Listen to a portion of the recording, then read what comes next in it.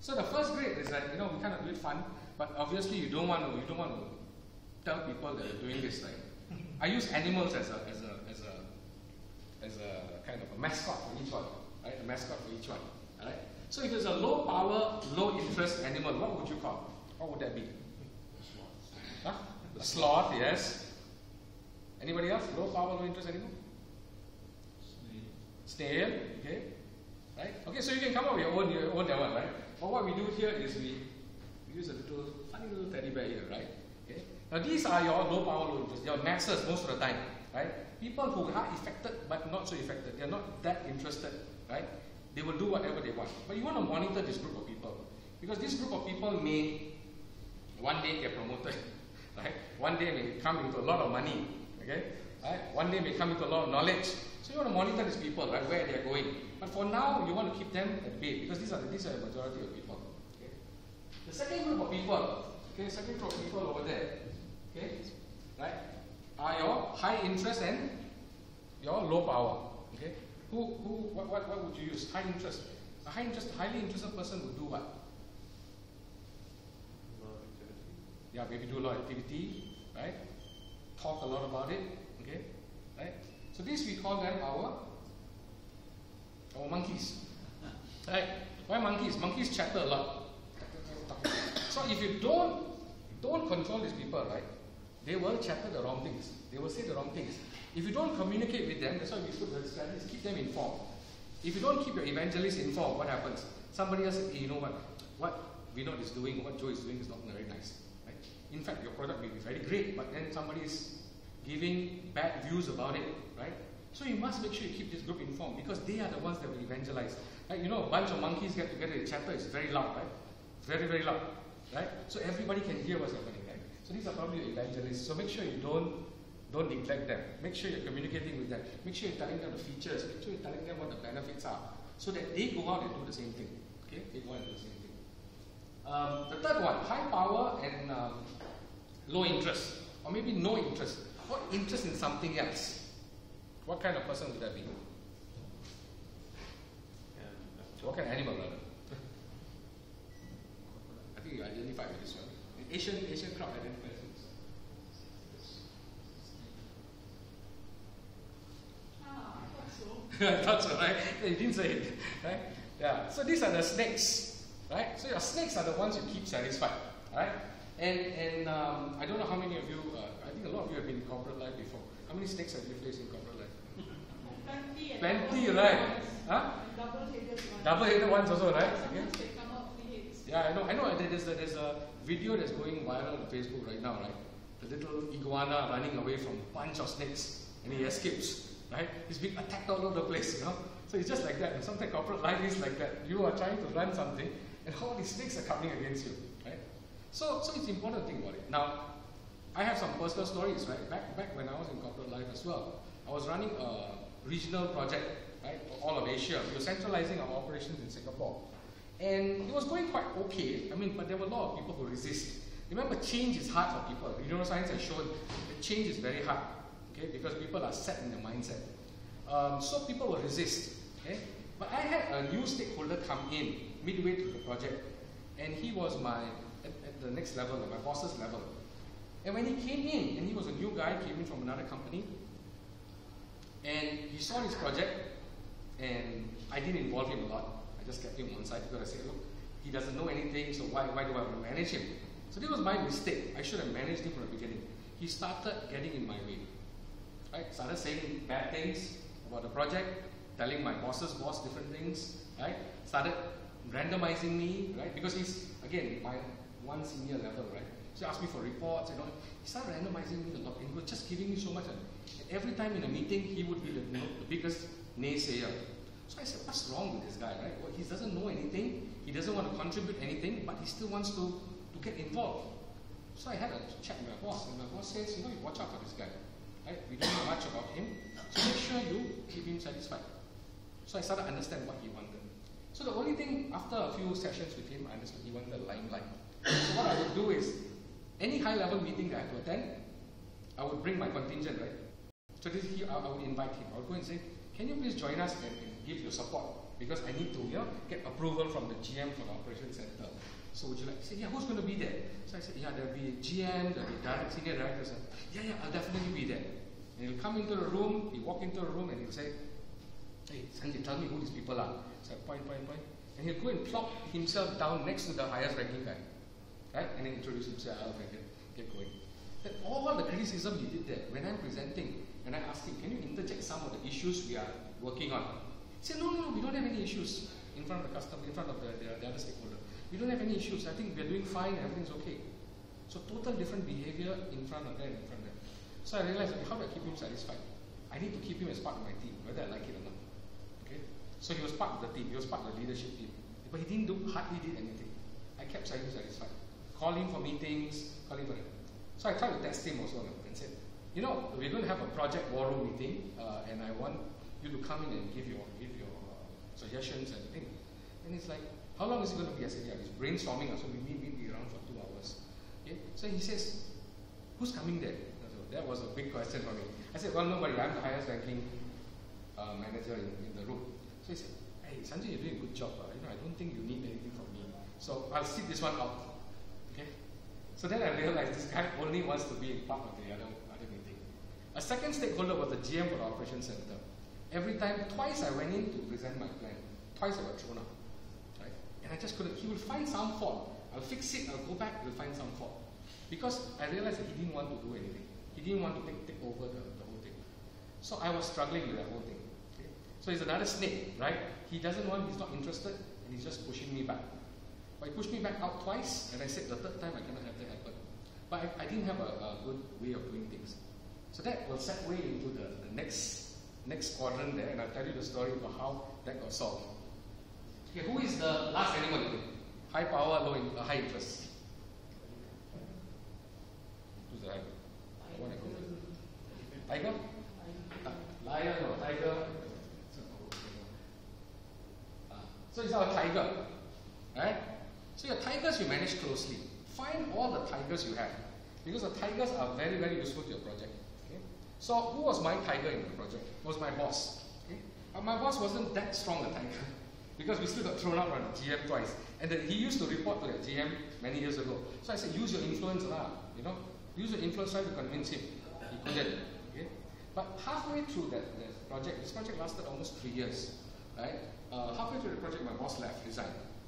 So I was left rudderless, right? Struggling in the waves for a long time, trying to get things done. Okay? So one day, out of the blue, I think luck stroke came. My boss's boss, senior vice president, came back from the US, and he was chewed out by his boss. And he called an emergency meeting, and he says, I have to solve this problem in compliance, in finance, and all that stuff. What are we doing? Everybody comes up, gives up some suggestions, and I said, hey, let everyone say their piece first. So everyone finished their piece, and I said, can I share with you a project that I'm working on? Then he said, yeah, sure. So I bring out my slides, I show him the project. Then he says, hey, look, looks like this is a good project. I think you will help us to solve the problem. But I noticed your timeline, you are so far behind. What's happening? So I said, I have a lot of resistance because I'm having this problem. So he said, what kind of problem? So I told him about the GM and Ops Center. Ops Center is not willing to take on the thing. And he says, but the problems we see is minor. Why does he stop? I said, twice I presented, twice I was thrown out. So he said, okay, do me one favor, can you send me all the slides? I will go and talk to him. Then I said, why are you going to talk to him? He said, you leave that to me, I'm going to check with him. And what he did was, the following week he said, I'm going to have dinner with him. He went and had dinner with him. He came back the next week, and he told me, okay, go schedule a final presentation. Then I said, but he's going to do the same thing? He said, he won't. He said, trust me, he won't. So I went in there and brought my snake along also. Because the snake must be there. So the snake, he was the VP for sales, he needed to be there. So I brought him along also. And we walked in there, that stakeholder, GM, walked in the room smiling. Normally he has a scowl, like he's scowling, never shakes anybody's hands. That day he walked in, he saw me, he smiled at me, and he came and shook his hand. That was when I freaked out totally. I said, why is he behaving like this? So throughout the presentation, he's nodding his head, he's smiling, which was very different. And I didn't fix any great thing after the second presentation, right? And he said, yes, this is a good project, we need to go ahead with it, because it is in line with what the corporate wants. right? And we want to do that. Okay? He turns around to his team and says, you know, this is a very important project. I want you to give 100% support to Sanjay to make sure it's successful. And I go, what happened here? Right? And they walked out. In fact, the team was asked me after that, what did you do to my boss? I said, I didn't do anything. I don't know who did what, and I just kept it that way. So how important tigers are, because at your level, you probably cannot influence higher up very hard. You need to have the tigers to influence those things, right, to do that. Okay? So similarly, I had a lot of resistance from the subsidiaries, and this guy became a tiger because he was so interested in the project after that. He said, give me an update every week. Let's have a 5-minute session, let's have a coffee. So he was saying, where are you stuck? What's happening with you? I said, well, this thing's happening and I'm stuck here. So I told him I'm stuck with the subsidiaries. China is not cooperating, India is not cooperating, a few people are not cooperating. They are coming back with a lot of issues. He said, okay, leave that to me, I will settle that. So wherever I had resistance, he went and settled it. Like dominoes started to fall. I was like struggling with it, but dominoes started to fall. And when those dominoes fell, right, everything was there. Then we went into phase 1, we had a very successful phase 1. Okay. So after that, I became such a believer of stakeholder management, understanding who the stakeholder or who can influence it. So these are some of my actual issues that I faced. Okay. So that's why we call this a tiger map. Okay. We call this a tiger map. Who are your tigers? Understand your tigers, right? And utilize them to the best of your ability. Now remember one thing, right? Remember you have a lot of stakeholders, there's always going to be conflict among the stakeholders, right? Different stakeholders will want different things. And you may have all the stakeholders, your customers, your vendors, your VCs, right? Your team members also. Your team members are stakeholders, right? The people, the vendors, your contractors you hire, they're all your stakeholders. How can they delay your project? But the most important thing is they will have some conflict. These are just some examples. Some people may be concerned about quality of the product. Some people may be concerned about how much money you're spending. Some people will be concerned about how fast you're going to do things, right? Or other things, right? Other things, what kind of features the product is going to have, right? So you have all this conflict, and all these conflicts need to be managed. Okay? So you need to understand that how to manage those conflicts between the different stakeholders. Who are your tigers, right? Right? Your tigers, of course, you want to make sure your tigers are pushing for you and helping you. So work with your tigers as far as you can. Okay? Now, when it comes to stakeholders, again, you will always have your supporters, you always have your resistors, but you also have the middle part, the neutrals. And you also have the die-hard resistors who you do whatever you do, they will still not change. Then you have the early adopters. Right? These people are the ones that push you. So in your case, you need to understand who those people are. Use your early adopters, right? Well, use your supporters well. But never neglect the middle, because the middle is like a bell curve, you know. It's like a bell curve. Your neutrals are probably the highest number. Okay? Right? So today, as you can see, the US elections, the neutrals are going to flip either side. The diehards are never going to change. Right? The Republicans are Republicans, Democrats. But the swing states, those who change every election, right? These are the people. So what is your strategy for that? Okay, think about your strategy for that. Because if you don't move your neutrals over to this side, they will go over to that side. They will eventually go over to that side. So managing your neutrals is a key thing, right? So what you do, these are just some strategies to think about. Okay? Communication, finding common interests, right? But make sure that they don't assume that they will always follow, right? Okay? Make sure you communicate to them. These are your monkeys. Make sure you communicate to them, because if you don't communicate to them, they will just follow whoever talks about it. Okay? Right? So these are just some things that we do. Right? Now for opponents, obviously, don't ignore them, don't dismiss them completely. Okay? Because sometimes you'll find that they may oppose one part of your venture, but they're not totally opposed to your whole venture. Right? So manage them, work with them. Because we always assume that, oh, he's opposed to this part of it, he's opposed to everything. And most of the time it's not. They just want that part to be fixed. Right? So think about some of these things. Right? Acknowledge if there are problems, acknowledge them. Right? There are problems, right? But that's what we are here for. We want to solve them. And get them to talk about their opinions. Right? Of course, your supporters, don't neglect them also. Right? Because the supporters are the ones, make sure they're involved, empower them, get them involved, give them roles and ownership, yeah, work with them. Right? Don't dismiss them, okay? But also don't think they will lead the effort for you. You will have to lead the effort yourself. They will just be your strong supporters, right? But you have to manage them. Okay? These are just some tips or do's and don'ts when it comes to stakeholder strategy. So ultimately what we do is we come up with a stakeholder plan, right? How to manage them. right? So we kind of look at what we call a stakeholder management register. Right? We look at that and say, what's the stakeholder? Why is he interested in my venture? And what's his possible negative or positive effect on the venture that we're doing? Right? Okay? How can he help my venture? How can he derail my venture? Right? And then think about management strategies. Right? How are you going to manage them? Communicate with them regularly, have meetings with them, town hall. What do you need to do? Right? How often do you need to do these sort of things? Right? Understand the frequency, understand how you're going to communicate. Right? So I'm not going to go into communications planning, but how you communicate with them? Through email, face-to-face, what do you need to do? Right? Like my tiger, for instance, I have a face-to-face meeting with him every week. If he's traveling, it's a phone call. There's no email there. We won't do email. Because I know he has no time to read email. But he's very quick. He needs a 2-minute elevator pitch from me. Say, hey, walk me down and tell me what's happening with the project. And in 2 minutes I have to tell him, get a decision from him and walk back up. Right? So he, at that level, finance will want a lot of numbers and all that stuff. So what you give them? Right? Think about it. Right? So what are the strategies? How you communicate to them? What medium you use? I think that's all very important. Okay? That's how I've been running a lot of ventures, projects, strategies over the few years. Right?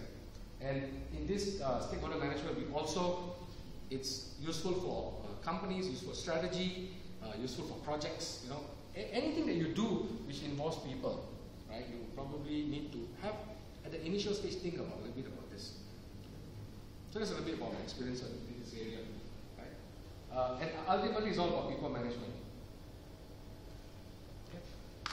Okay. So I did this very quickly. This workshop lasts this whole section lasts about an hour, right? Because we do a lot of workshops, we do flip charts, we do post-it notes. They actually come up with a stakeholder management strategy by the end of the workshop. So then they know what to do, right? After that, it's just execute it. Sanjay, yes. What about new stakeholders? I mean, like for example, right now, in social network, the followers should also be your stakeholders, right? Yes. So how do you manage those people? Because it is people that you don't really know, they're just following you, right? Right. So what are different things, Because I find that in the old days, when we talk about a particular topic, right, the topic are quite, divided into all these areas. But with the new technology coming in, right, you're getting new stuff which, you can hardly manage your old, right? Yes. And now you're going to start thinking about, a new stakeholder called followers. Yes. Right. So how do you develop, a strategy like that? Because understanding the stakeholders would be your key point of really developing a strategy. Yes, exactly. So how do you look at the followers as stakeholders? So followers as in like in social media. Yeah. And I think that's a tough one because we don't really understand that. We don't interact with them. And I think from a social media perspective, anybody who's in social media can chime in, right? I think engagement is important there. We don't know what they're doing. They are following us, right? Communication is very important. So keep communicating to them, right?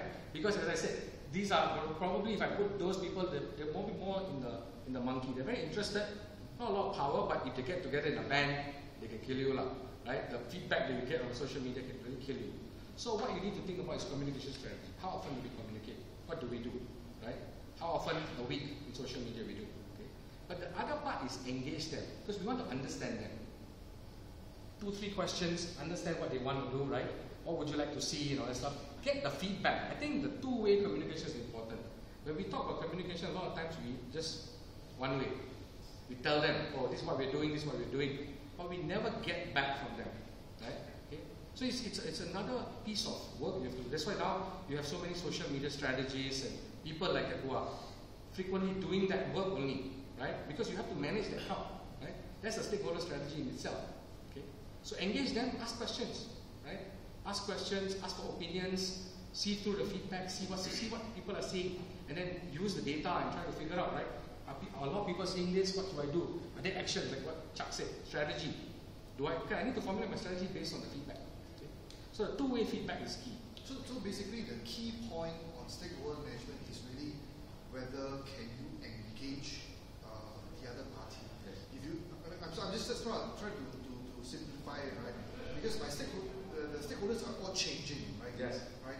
So the key point would be if I could engage, right, and it actually gives me benefit, right? It will probably be a stakeholder, right? Is it correct? Or what would be the, if I engage them, right? Yeah. What would be the outcome, of the engagement for me to classify the person as a stakeholder? Because it's like, I'm a friend, right? I really don't care too much, but I do engage you, right? But I'm probably not a stakeholder. Yeah. You know what I mean? Well, if stakeholder definition for me is that everybody's a stakeholder. Everybody around you, it affects your business. The 5 things I said: impact, affected, everything. But the guy who's totally out, he's not impacted, affected, nothing. That's not your stakeholder. But the five points I put up there. So I agree with your point. And one of the things in stakeholder, I said, this is not a static document. It's not static. Okay. Over a 3-year project, you can see my stakeholder management changes totally. The people who were there in the beginning disappeared at the end. I don't have to worry about them anymore. So which means that you want to spend the time to make sure that you are updating this. So as you said, new stakeholders may come on board. Make sure new stakeholders come on board. Old stakeholders may be retired, right? Because now finance done ready, they can't do anything. The funding is done, they can't do anything. Okay, I'll put them out. Okay, if that's the case, right? Otherwise, you have to think about. Okay, now all these new people are coming. All of a sudden, you go to Facebook and new set of people are coming in and talking about your product. Like, how do you engage them? So you need to be able to keep this live. It's a live document. Okay. Actually, recently I went for a workshop and another thing came up was you design a project, an IT project. You think of stakeholders as someone that we can face to face. Like followers, you can't face them. Right? So in any IT project, the obvious stakeholder is obviously your guys or hackers are going to hack into the system. So you have to account for that in your design. So if you now treat them as stakeholders, because they're going to impact your work. Yes, they're going to impact your work. You cannot engage a hacker at all. Just imagine hacker, right? A hacker is a stakeholder. But you know where they come from, right? Yeah. But at least you know they exist and they impact you. How do you mitigate the risks and so on? Okay. It's a given stakeholder in some way. Yeah. So that's why you have to understand. Because sometimes we ignore this. Similarly, like the guy who was a snake, I ignored him for the longest time. But he gave me so much trouble, right? That I need to pull him in and say, how do I manage this guy? Even though it was a negative thing, right?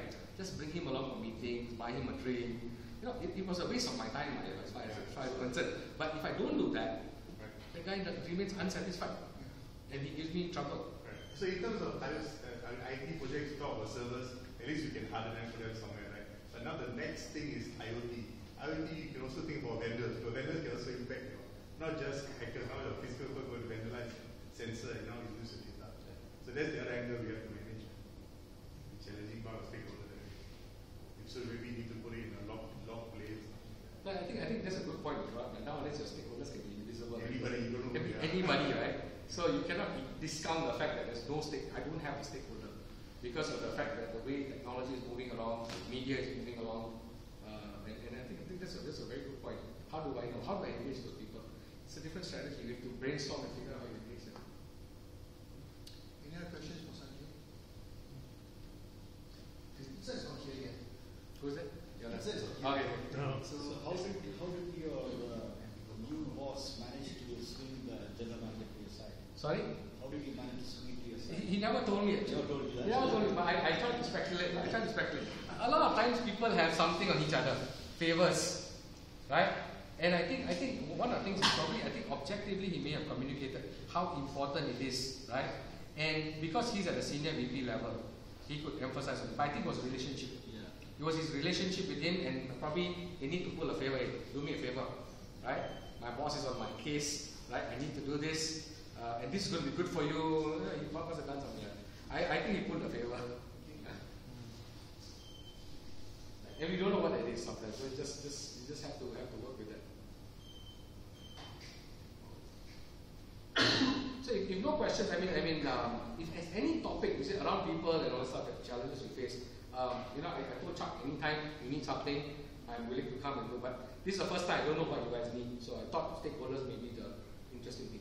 But if there's anything around people management, teams, building teams, all that stuff that you feel like you benefit from a half-hour, 45-minute session, please let Chuck know, right? Then I can plan for future talks whenever he doesn't have a speaker. I can come and do that for you. Yeah, we're more organized. Yeah. I've been saying that for half a year now. Okay. Yes. No, I just want to ask you your opinion about this because I looked at this chart. And this is like you said, it feels like a waste of time having to deal with stakeholders like that. Do you find this to be if you're working with government,